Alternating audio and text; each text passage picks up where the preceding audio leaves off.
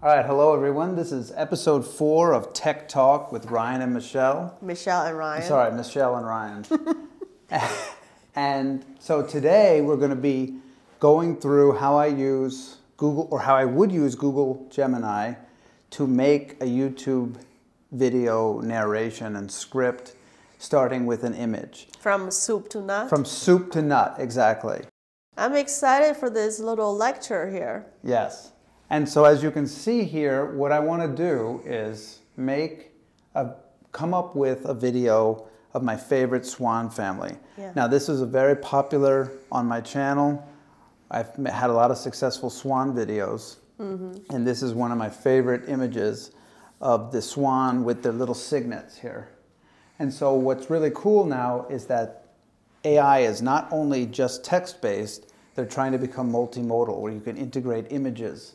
And so what you can do is use this little button here to attach an image.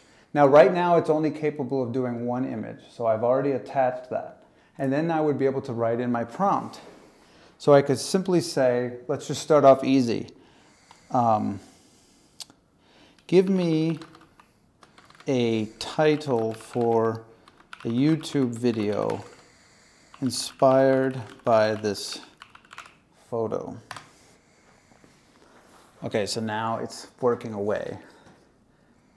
And look at that. Wow, that's very fast. Exactly. It pumps out a few different titles. Okay, Swan Family Serene Swim, a day in the life. I think I've used that myself before AI was a thing. Exactly.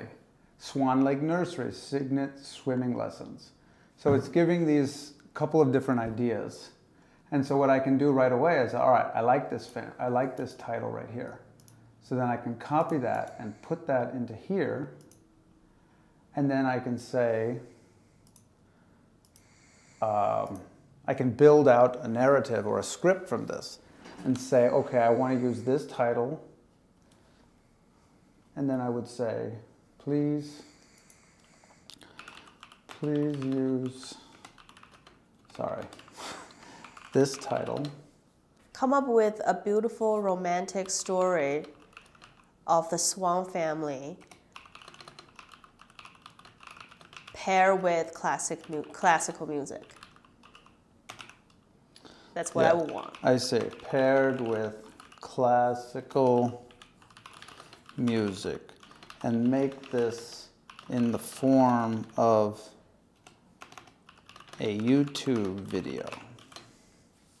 All right, so then the idea is we would be able to ask for a narration or a script. That's so fast. Exactly, look at this. And so what they've already done here, so we've used the title that they provided. Now they're even giving us the thumbnail possibilities. And we can later we'll ask them to generate the thumbnail for us. And I'll show you. Really? Yes. And then they've given us music possibilities. I already use a couple of these songs for myself, actually. Yeah, I think I like this one, Box Air on a G String. Yeah. Sorry. Okay. And so now this is going to be our script. Look at that. They even talk about opening shots of a serene lake at dawn, and you have the cannons begin, so the music. And then they have the narrator voiceover. In a hush of dawn, a timeless love story unfolds on the tranquil waters of a hidden lake.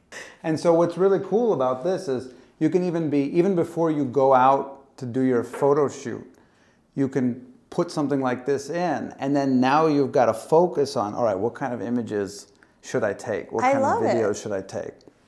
Or you've just taken a ton of video and you don't know how to organize it, and then this gives you an option here. Yeah, so one thing that we have in the pond of our Swan Lake are these water lilies. Yeah.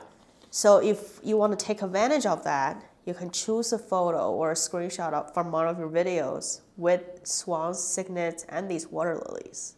And you can make a big deal in your prompt that you want to showcase more of those flowers. Yeah, showcase more of the water lilies. What can I do with them? Exactly. Oh, and look, Claire de Lune.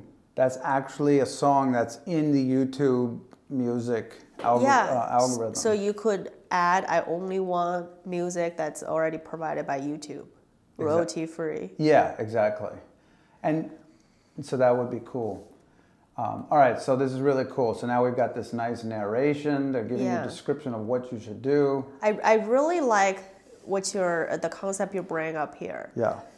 You may not know how you want your story to go yet. So before you go out there to your photo shoot, use this prompt or this result as an inspiration. Exactly. And then boom, look at this. Additional notes. Consider high quality drone footage. Aerial views of the lake and swans. It's like this Gemini knows you. Yeah. Slow motion and time, like these are all things that I have put in, but it took me 2 years to figure that out. Here, they spit it out in 15 seconds. Yeah. Oh. I'm just going to say photo of swan family. Dreamy filter applied.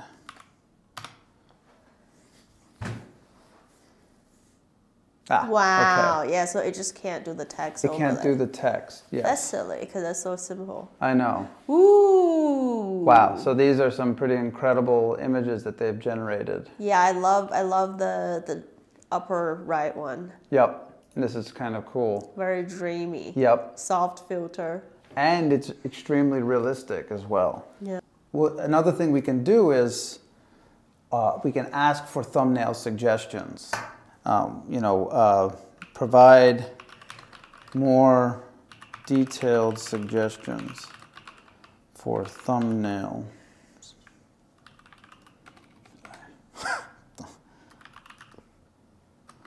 For this video.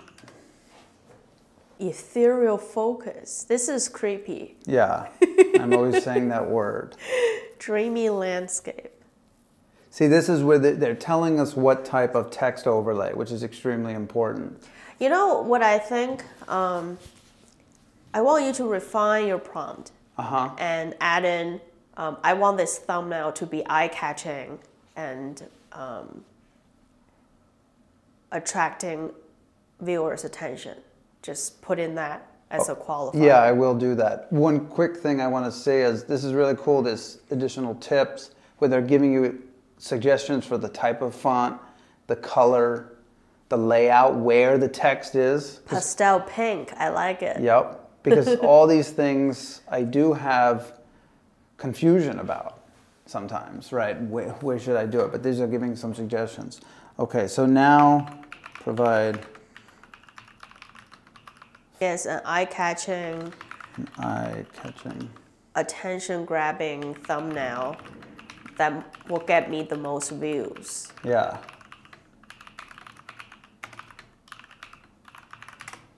And that's what everybody wants, right? Yep, everybody wants the views. Clickbait. Clickbait, curiosity. Exactly. Oh, wow. So clickbait, curiosity, emotional appeal, dramatic contrast. That's pretty cool. These are some really interesting ideas. Oh, and don't forget, you can always have Gemini read it out loud to you. Some eye-catching and attention-grabbing thumbnail suggestions designed to maximize views for your video.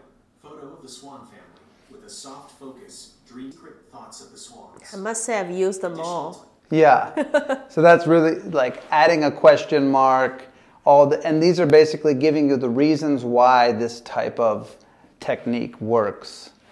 And then you can choose whether to use it or not and when to use it. Yeah. And obviously they want high quality images, emojis. And now YouTube is rolling out these A/B tests. Yeah. Testing out different thumbnails, which is pretty cool. Yeah, you should copy and paste those 4 options and make it into like a refrigerator magnet or a cheat sheet somewhere handy. Have some kind of a cheat sheet, exactly. Yeah, so I thought this was really cool. So maybe now let's see if they will offer 4 more. Please provide 4 new thumbnails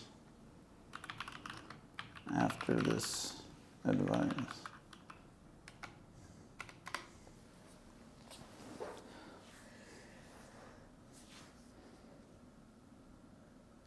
So that's the thing I really like about this. Ooh, is that wow. it's a conversation. I didn't have to rewrite the whole thing, and now it actually gave me text, whereas before it didn't. What is this? It must be something on his nose, like little, I don't know, or... Something's like... It's a much bigger, kind of a mutant swan. That's definitely a mutant swan, Yeah, not a mute swan. No, oh yes, that's very smart. They thought it was a mutant swan instead of a mute swan. Yeah, so again, I like the upper right quadrant. Yep. And what I would do is have the signet looking straight into the mother's eye, and that would provoke strong emotional response from the audience. Exactly. And if you want to do one of your own images, you can use this as inspiration for what you're going to seek out and everything. And look at the angle. You want to get eye level if you're looking for the perfect thumbnail. Wow. Right? So then this is going to teach you, all right, I want to get down there. I got to get down on the ground and take this image, and that's what's going to work. All right, so now that we have idea of our favorite thumbnails, the narration, let's figure out how do we end this. So what I want to ask now is, how do I end the video with a call to action? Yeah. To watch more of my videos and subscribe. And maybe you can qualify these videos as your swan video.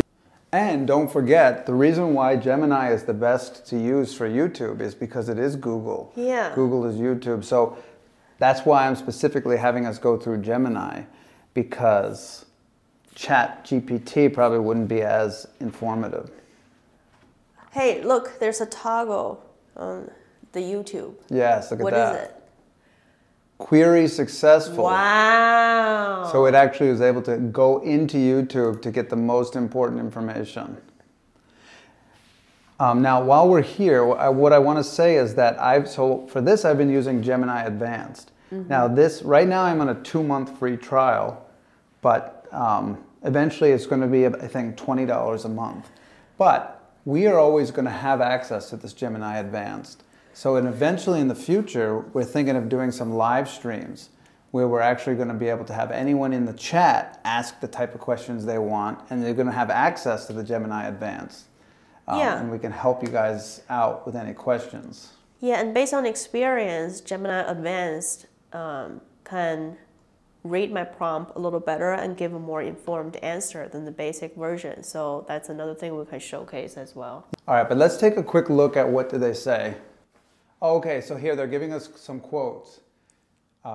Be sure to subscribe for more swan videos. Classic. Yep. Check out my other videos about swans, or leave a comment below. Support my channel by becoming a patron. Now, we do have memberships on this channel, so asking for support and all that is great. Yeah, I think that's a reasonable ask. If you want to support my channel, you can become a member. And that helped me make more swan content. Yes, exactly. And what I really like is now they've combined it all into one sentence. So be sure to subscribe for more swan videos. Check out my other videos about swans. Leave a comment below and let me know what you think about this video. And so that's putting it all together. Yeah, and then they have really great advice right underneath. Keep it short and sweet. Make it clear what you want viewers to do. Use strong verbs. Create a sense of urgency. Make it personal. It's like running a campaign here. I know. They're really like working hard for Google. Wow. Yeah, so make it personal. Be that you're really speaking to the audience feels heard and everything. I like this strong verb. So I can even ask, what is an example of strong verb?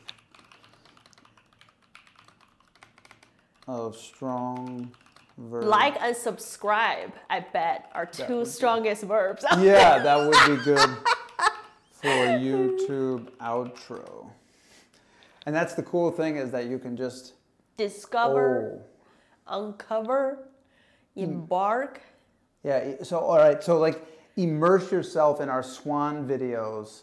Check out this playlist that is right here in the top right corner. Yeah. Or dive into the life of the swans. Yeah, or like move your finger to the playlist and click. Yes. Oh, look at this. Don't miss out on the swantastic fun. Oh my God. Dive into my playlist of captivating swan footage and subscribe for more feathered adventures. Wow. So it's like they're really giving you these incredible ideas that are kind of punny, almost some of them kind of cringe-worthy, but it could be really fun. It's inspiring. It's inspiring and it gives you personality. Yeah. Right? And it says here, look, the outro is catchy, concise, uses strong verbs to compel the viewers to take action. And that really works. I'm sure that could work. And this is giving you the inspiration. Yeah, it works more than not putting anything in at all. Exactly. So, all right, well, so don't miss out on our future podcasts. Oh yeah, subscribe. Immerse yourself in all of these podcast goodness. Exactly, and learn how you can use AI to advance your creativity and your productivity. And if you have any requests for different AI platforms for Ryan and I to explore, please leave a comment down below and let us know. Yes, and we'll see you next week. Bye. Bye.